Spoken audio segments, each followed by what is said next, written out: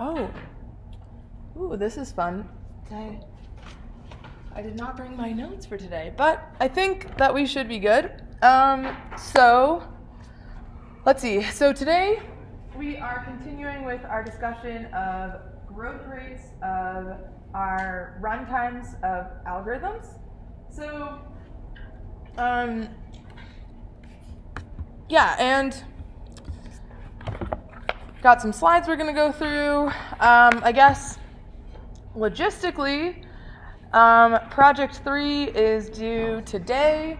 Definitely been getting a lot of questions about that. If you have questions after class, come up and ask them. Yeah. And also, so I just put lab 9 up, so it should be, lab 9 is good to go. But because I didn't get it up until today, it's not going to be due until Friday, anywhere on Earth on Friday. But lab 9, basically, you're going to do another experimental analysis of 2 algorithms, but you're actually going to try different input sizes.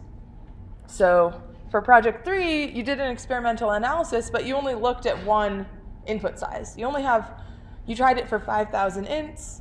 And in lab 9, you're going to get different algorithms, and you're going to try them with, try them with 10, try them with 100, try them with bigger input sizes.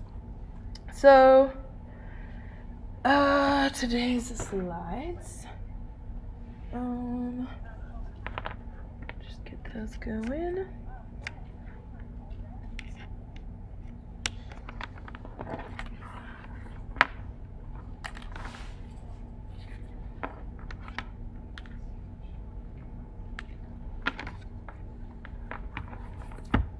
Okay, so today our goal is going to be to define big O notation, which you may have heard about before, and you will cover a lot in 246. So is anyone in here currently in CSCI 246? Yeah, okay, great. So have you covered big O notation yet? We did on Wednesday. Oh, okay, so that's actually kind of good timing. So in my mind, and hopefully this aligns with the department, in my mind, for us in 132, we want to get just a sort of intuitive understanding of big O notation and an intuitive understanding of what do we mean when we talk about the runtime of an algorithm. And really we want that baseline to be, we mean how does the runtime of the algorithm grow as the input size gets larger. So that's really what I want your takeaway to be, is we want to understand how algorithms behave as their input sizes get larger, be able to characterize that in a general way so that we can compare algorithms and say, as the input size gets large, this algorithm basically has the same runtime as that algorithm, or this algorithm has a distinctly different runtime from that algorithm. And so in a class like 246, we'll get a lot more formal in how do we actually prove that, for example. So I'll go through an example of that, but we're not on a test, for example. You're not going to have to say on the quiz, prove that the big O runtime of some algorithm is something. But you might have to say, what is the big O runtime of this algorithm? Okay. So it would be really cool if my QuickTime player was already going here. Whoops.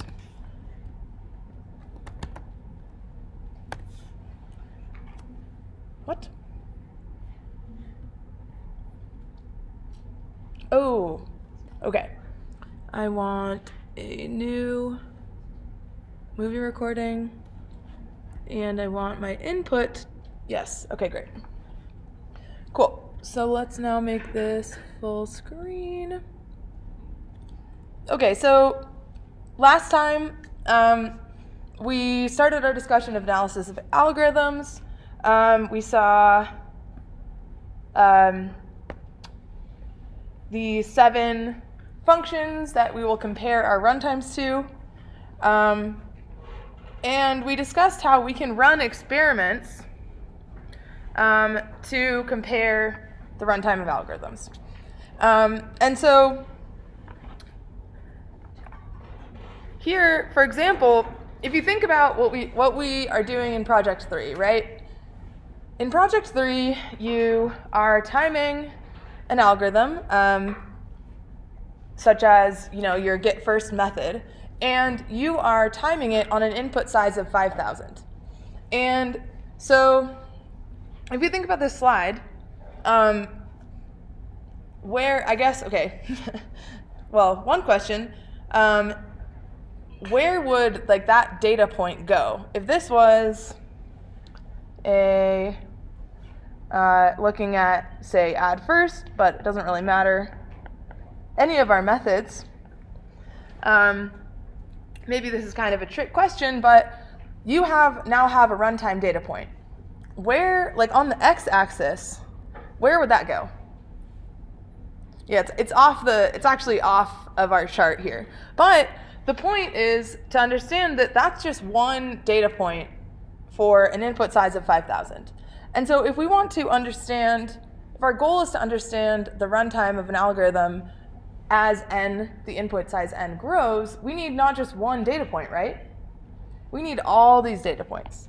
And so what we would do to get all these data points in an experimental study is we're going to have to run the program with inputs of varying size. And a good way to then try to understand those outputs would be to plot them. Can anybody tell me, have a guess about what sort of function does this look like? Quadratic. Yeah, quadratic. So this looks like it's about n squared. And so after this, we would probably have a guess that this algorithm that we implemented has a theoretical runtime of n squared, but we also can analyze that theoretically. And we also discuss limitations of experiments. Basically, one big one is that the hardware and software needs to be the same if we're comparing two algorithms, and unless I just run them both on my laptop right now, we can't really make that comparison. And I wanted to share this quote from a really famous computer scientist, which maybe you find funny, but I would say perfectly encapsulates what my experience as a computer scientist is. I do a lot of this more theoretical stuff, so and it can be really powerful because we can understand algorithms without having to implement them, and we understand them more generally than if we just do experimental studies. Okay, so when it comes to theoretical analysis, what are our goals? How do we actually what are the basics of theoretical analysis? So, like I've said, our goal is to understand running time as a function of the input size, not just for one single input size, but how does it behave for different input sizes. And so back when we had this plot, I now know, what is the runtime for, if this is 50, maybe this is 20. I have a data point, runtime at 20, right?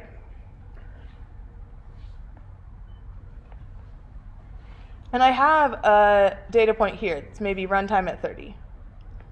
And I have all these data points, but it's actually a lot more powerful to just say that this runtime behaves like n squared, right?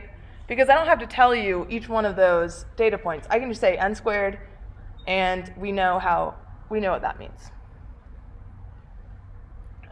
So that's what we mean when we say we're taking in, if I characterize a function, an algorithm as a function, we've then actually taken into account all possible inputs. And this analysis has nothing to do with the hardware or software that we might use to implement it. Okay, so how do we do this theoretical analysis? So the first thing that we're going to want to do is break down an algorithm into its primitive operations. So some examples here are just evaluating an expression. So like 1 plus 1. Oh my gosh. 1 plus 1. So that would be a primitive operation of evaluating that expression. Assigning a value to a variable. If I say, so for example, if I say x equals 1 plus 1, we're actually doing two primitive operations here, right? First, we're going to have to evaluate that expression of 1 plus 1, which is a little messy. And then we're going to have to do the assignment. So that actually would be two primitive operations. But if I just had x equals 1, that's just 1. I'm just making that assignment. Indexing to an array, calling a method, returning a value from a method. These are all primitive operations that we are going to say take a constant amount of time. And so what we're going to do is we're going to count up how many primitive operations does my algorithm take in terms of its input size. Any questions so far on what a primitive operation is? Cool. Okay, so because it's Friday and want to have some fun, we are going to get some practice with counting up these primitive operations. And in fact, I have pieces of paper here for everyone to find at least one pair. So hopefully everyone, how many people have a pen or pencil with them? Great. Okay, good. Because I only brought paper. I was like, I can't bring pens and pencils for everyone. But I do have paper. So here's what's going to happen. I'm going to give, everyone should be in a group of at least 2 people. You can have more than 2. One person will be the writer for your group. And you're going to write down everybody's name in your group. So for example, if Forrest and Austin were a pair, hopefully I got your names right. That would be really embarrassing if I didn't. But if they were a pair, they would write. One person would be the writer, maybe Forrest. He's got his pen already. He's going to write both their names. And then we're going to do the first line together. But after that, there are this algorithm that we have implemented in Java. So it has line 3, line 4, line 5, line 6, line 7. So maybe I'm going to, on your paper, we'll do line 3 together, but you're going to have line 3, 4, 5, 6, 7, and 8. And you're going to just talk with your partner and see if you can write down how many primitive operations each line takes. So for line 3, if we look at line 3, what's happening in line 3? Well, we're doing we're accessing the length field of data. Okay, actually, let's back up.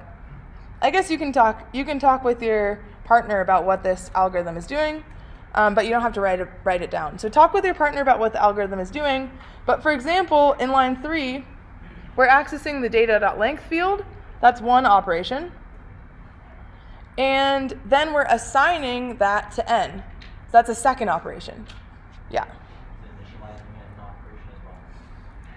We'll say that if we initialize and assign in the same one, it'll be one operation. So I'm going to say that line 3 has 2 operations. So I'm going to pass out, yeah. So the dot operator it's kind of like hand waved, we're accessing something else. Okay. And so we'll just say that that's one operation. Okay. Like accessing the length field of data is just one operation.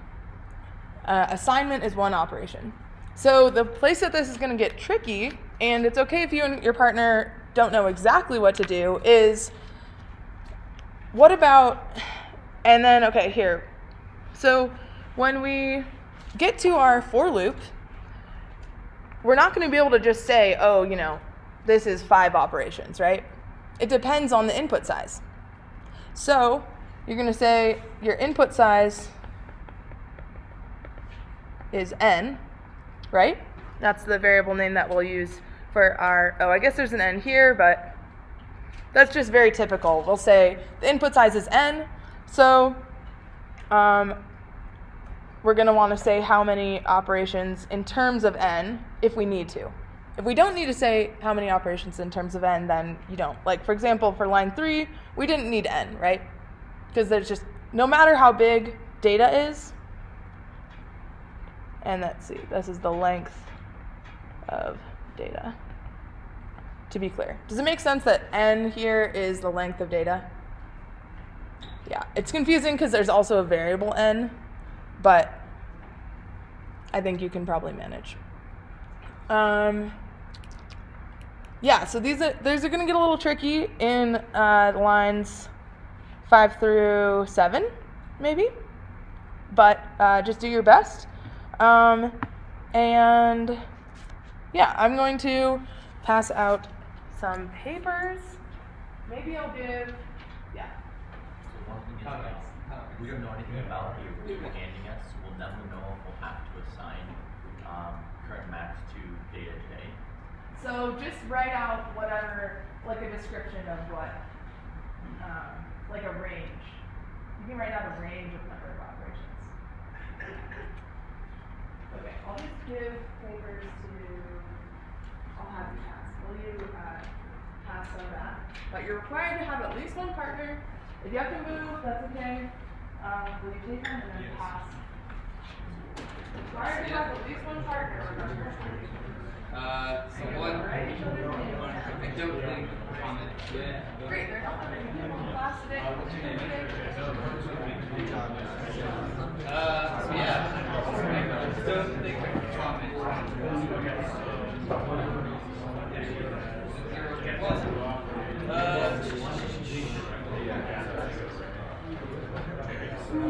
Yeah, but it's also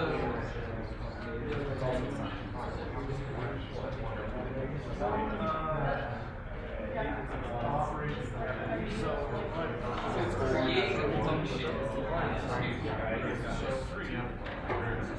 that's passing it from creating a certain function and passing it yeah, I was trying to find one by two.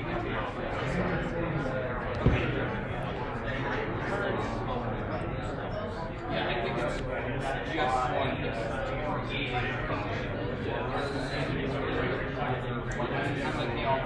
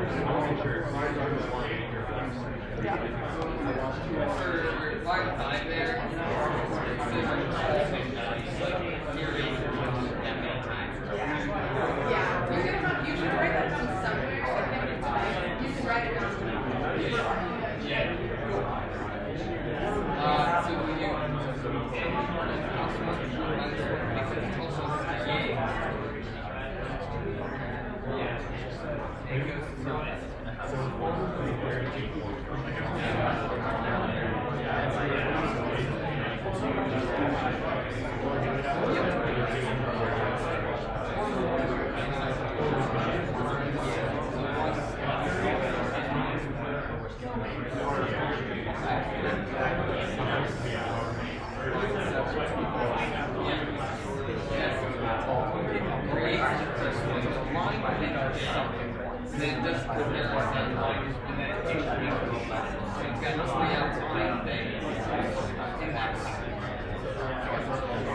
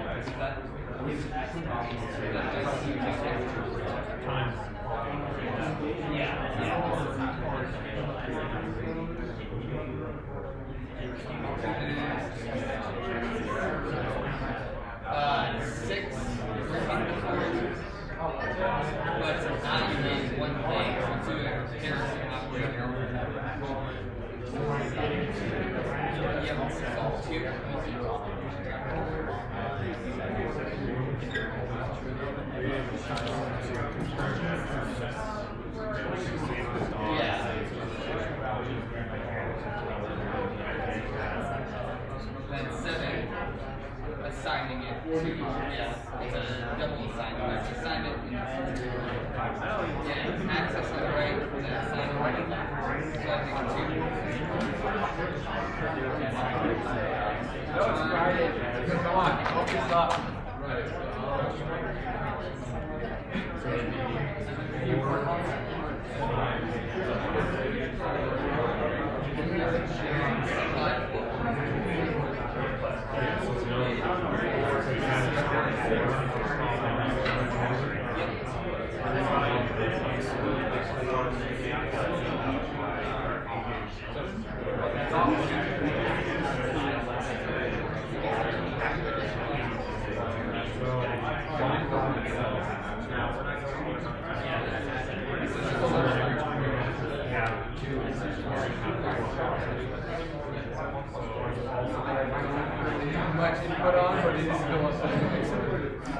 Okay, I'm gonna give you 2 more minutes, maybe like 1.5 more minutes. Yeah.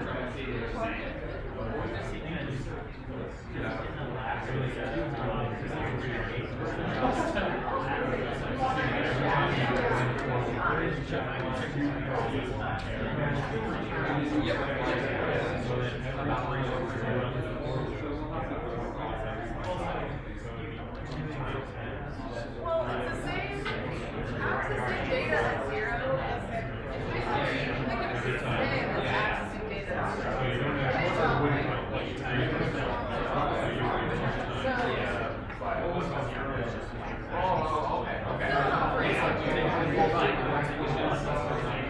So actually, the thing is, in order to consider data operation,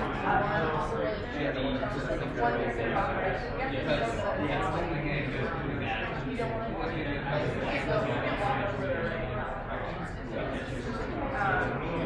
so we just assume that accessing a field, like, that's how we access fields.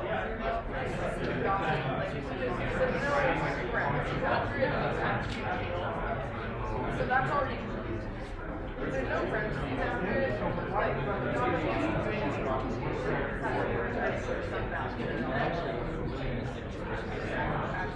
so accessing an element of the array is so assignment and access.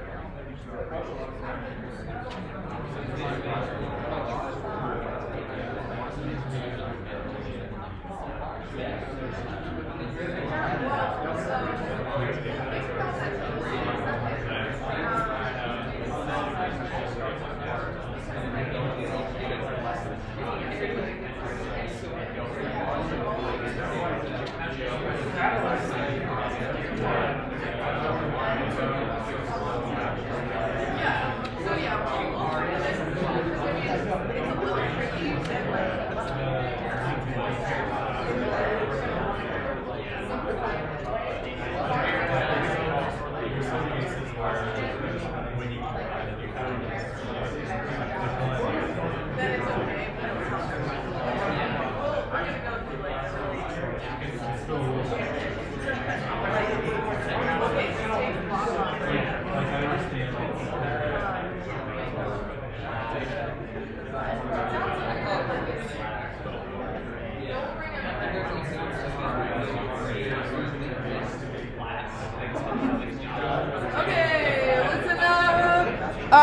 we're going to come back together and we'll go through all of this. But yeah, thanks for participating, everybody. That seems like it's going well. So, okay, so, oops. Well, first off, we didn't say, I didn't say it beforehand. Can anybody tell me what is this method doing? Oh, it's finding the max value of... Yeah, we enter an array and it finds the max value. Awesome.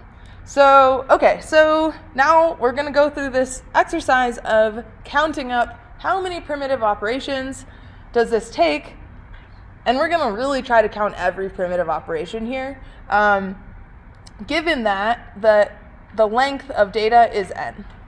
So we already said that line 3 takes 2 operations, so where do I want to put this? If I write this 2 here, is that big enough to see in the back too? Okay, cool. So we said that takes 2. Maybe I'll just do it in like red so it sticks out. So we said this takes 2 operations. So anybody, I talked to one group and we talked about how many line 4 does. Another group want to tell me how many operations we do in line 4. We already heard from you. How about this group? We did 2 operations, declaring the current max variable as well as indexing data at 0. Yeah, so accessing data at 0 is accessing an element of array. That's a primitive operation. And then assignment, I'm kind of saying declaration and assignment, we can just count that as one operation. So even if we had current max, we would still say assignment is a constant, is one primitive operation. If that makes sense. Like, we are declaring it here, but like if later for some reason I had this line that was like current max equals 5, I would still say that this is one primitive operation because I'm doing assignment, even though I'm not declaring current max. I'm just assigning to it. What about, so okay, line 5, it starts getting hard.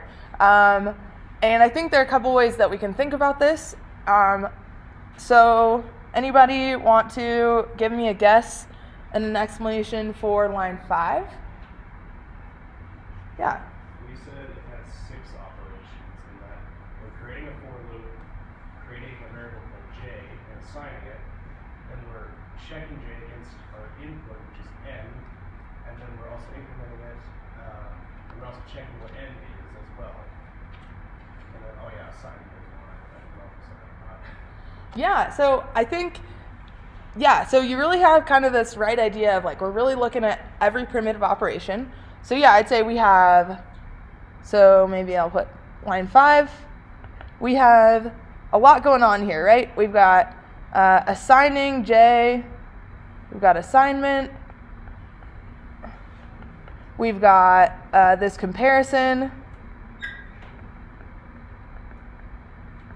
we've got incrementing j,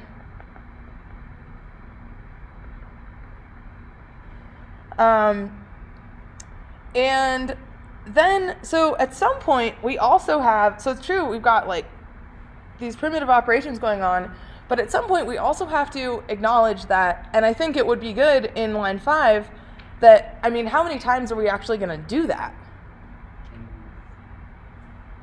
Sure. -2.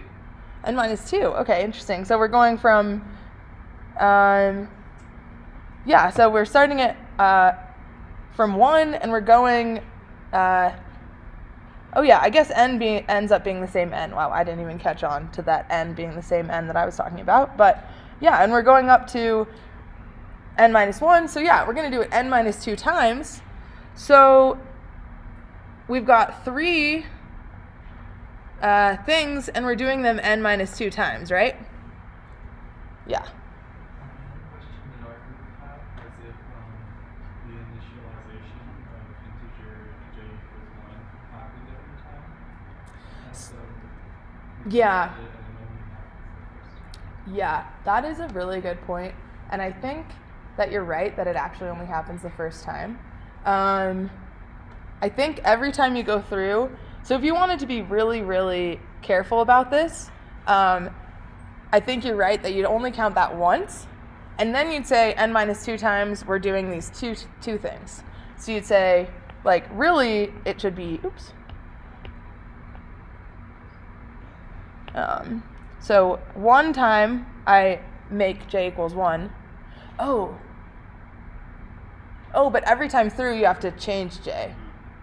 Oh, but that's accounted for right here, huh?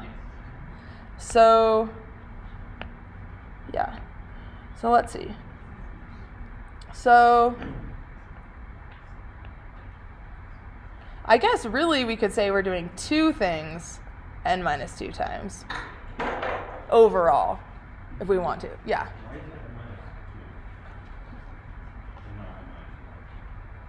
Well, okay, why would you think it's n minus 1? Okay, so what was your example? Okay.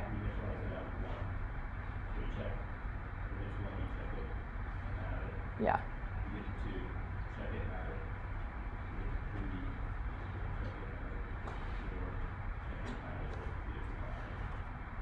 Sounds right. Yeah. Another reason it would be n minus 1 is that it's not like the length isn't like over. There's no like spot 0. Yeah. Yeah. I also think you're right.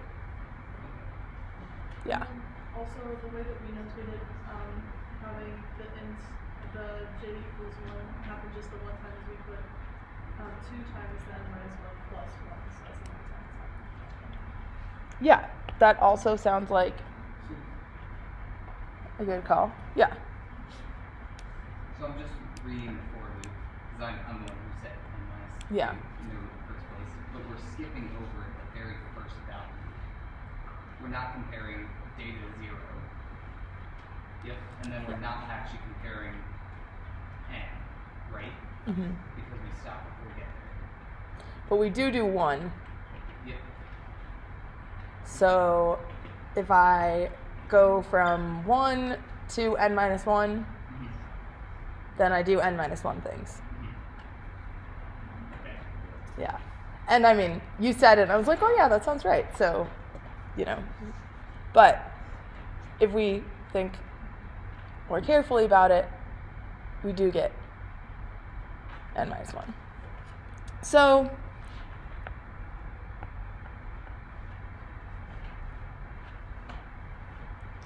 yeah, I mean, I think really, in the end, what's going to matter is that we get whether things are constant or whether things are like linear, for example. So whether they depend on n. But I think it's a good, okay, so let's see. Every time we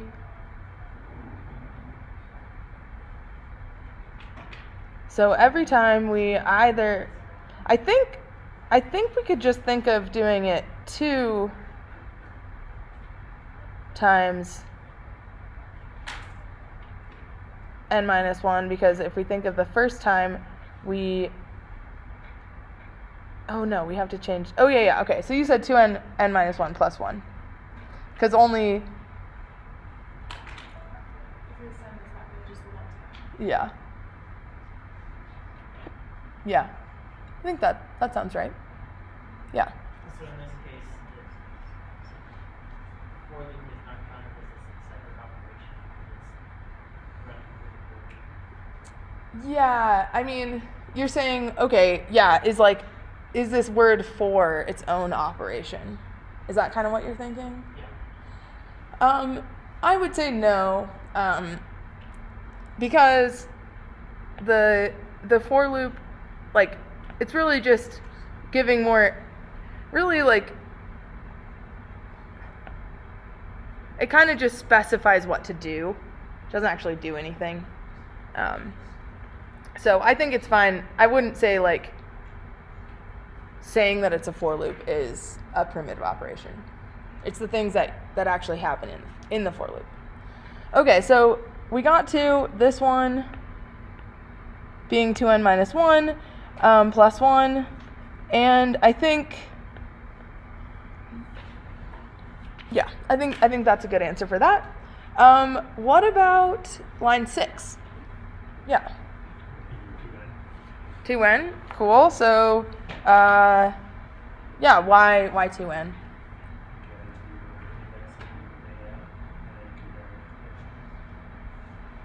So we got to do two things. That's what. So indexing into data and then making that comparison is two things. I guess n to n. Why not 2n minus 1?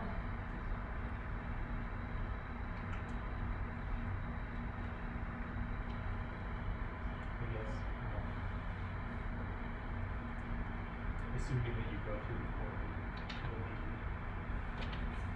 maybe 2n.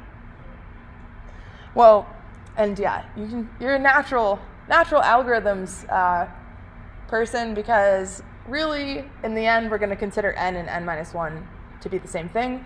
But if we're being really precise, I think, then we would just say that we actually only are going through this n minus 1 times.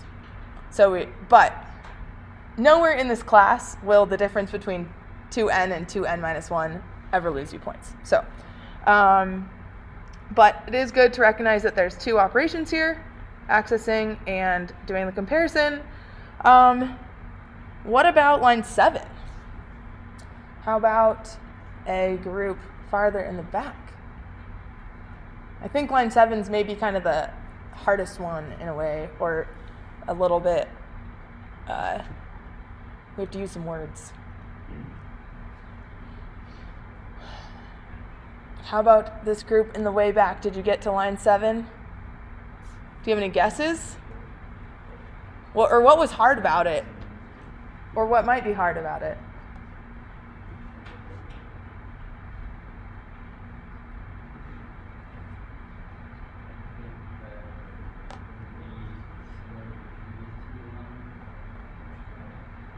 Yeah, so we're in the for loop, so that does make it similar to the previous two lines, but the line before it in line 6, so sometimes we execute this line and sometimes we don't, right? So that makes this one a little bit hard. Does anyone have, I guess I saw a hand over here, you want to tell us what you guys wrote down? Yeah, so this is where like the range comes into it, because it's possible for it to happen no times and it's possible for it to happen every single time. So we introduce like a new variable, so like it's 2k, and then k is greater than or equal to 0 and greater than or equal to the x. Yeah, unless that becomes than the next one. Yeah, so that would be a nice, like, good formal way to do it. Really just, this, you're right, we do this, we basically execute either, 2 times, 4 times, 6 times, etc., up to 2n. So, but really, we can just say we're going to do this 0 to 2n times. Or we're going to not do this 0 to 2n times. We're going to execute 0 to 2n operations on this line. Yeah. So with big O, wouldn't we assume we get 2n minus 1? Oh, and I guess it's 2n minus 1, thank you. Yes, so precisely, when we get to big O in some number of slides in the future, we're going to really be thinking about the worst case. So the worst case, the biggest this could be is 2n minus 1. And yeah, any questions about that one? I think just understanding, the really important thing for line 7 is just to understand that this line can, because it's only executed sometimes, it can be executed anywhere between 0 and 2n minus 1 times. It can execute that many operations. And being able to write that down is the first step toward being able to write down the big O runtime of this algorithm. And then finally, line 8, how about a group, how about one of the groups like on this side? Yeah. Perfect. This just has one primitive operation. Cool. So overall, if we wanted to say how many primitive operations in the worst case might this method take, we would just add these all up. So worst case, I'm just going to add 2 plus 2 plus 2 times n minus 1 plus 1 plus 2 times n minus 1 plus, and here's where my worst case comes in, 2 times n minus 1 plus 1, right? So I can simplify this. I don't know, let's see. 2n, 4n, 6n plus, okay, minus 2,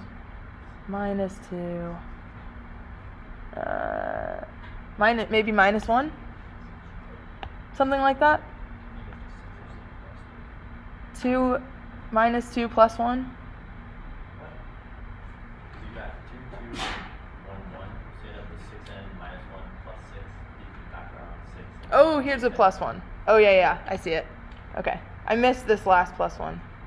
Okay, so in the end, we get 6n operations in the worst case. Yeah, so counting primitive operations, an important step. Now, okay, so actually, we're going to skip this for now. And get to, okay, actually, let's think about, okay, actually, no, we're not going to skip this because we just wrote down that our implementation for array max is overall 6n primitive operations in the worst case. And if we also consider a different algorithm that we'll see later in this class, insertion sort, this slide is really telling us how as n gets large, the number of operations that an algorithm takes actually ends up really mattering. So insertion sort, so now we actually know, what this means. Like when we say insertion sort is n squared divided by 4, that's saying that that's how many operations it takes in the worst case. And similarly, merge sort takes 2n log n operations. And so if we want to use these two algorithms to sort a million items, because of the number of operations that they use, if we have an input of 1,000,000, insertion sort takes 70 hours, whereas merge sort only takes 40 seconds and this was done on somebody's laptop or whatever, it's not very fast. But even if we increase the speed by 100 times of the actual computer, that's still, so 70 hours turns into 40 minutes, but 40 minutes compared to half a second is still a lot. Very different. Yeah. So yeah, I think the big takeaway here that I want to make sure that we understand is these n's, what this is referring to is the number of operations that the algorithms take. In terms, and n is the input size, and the function here, if we say f of n is this, f of n is the number of primitive operations that the algorithm takes. What's our time looking like? Perfect. Okay. So the growth rate is not affected by constant factors or lower order terms. So constant factors, what do we mean by constant factors? In our example, we had 6n, and so we would say the 6 is a constant factor. And so as another example, like this 10 squared is a constant factor. This 10 to the 5th is a constant factor. And if we think about the growth rate of a function, how much the value grows from step to step is not affected by those constants.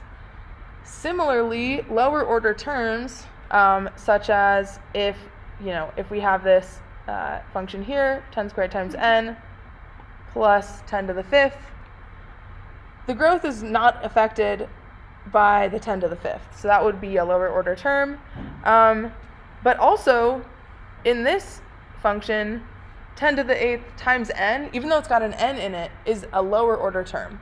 So we'd say it's lower order because we would say n squared has order 2.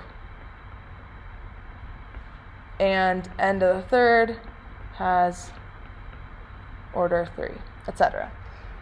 So if the largest exponent in my expression, if it's just a polynomial, is 3, then anything like an n squared, an n, just an n, or like a plus a constant, those all do not affect the growth rate of the function. Okay, so on this slide, we have the actual mathematical definition of big O. And so what big O allows us to do is say that in the long term, like asymptotically, it allows us to say, give us an upper bound on the runtime in terms of n. And so visually, I think we'll go through this example sort of mathematically, which is more what you do in 246. We'll go through this on Monday just so that you see it. But visually, what's important here is actually the picture. And so what's going on in the picture is that we want to say 2n plus 10 is big O of n. So another way that we could say this is in words. We might say 2n plus 10 is order of n. And so the big O is actually referring to this language of order of n. It's on the same order of the function n. And so what we mean here is if we look at the function 2n plus 10, so that's here, and this is its growth. This is, I guess, plotted on a log scale. But the function n here, 2n plus 10 is bigger than the function n, right? We can all, like, 2n plus 10 is always bigger than n. But because there is some way that we can shift that function n, so we shift it from this red here to this dotted red here, because there is some way that we can shift it so that that shifted version is actually bigger than our function, which is the blue, then we can say that our function is actually upper bounded in a way by n, because we can shift n. But, you know, if our function was something like a quadratic, then there would be no way to, if this was our function, there's no way that we can shift the function n so that it's bigger than our quadratic function, right? So we'll see that formally on Monday. Have a great weekend. Come ask questions about Project 3 if you have them. See you on Monday. Let's see. Let me try to get out of here. Oh, yes.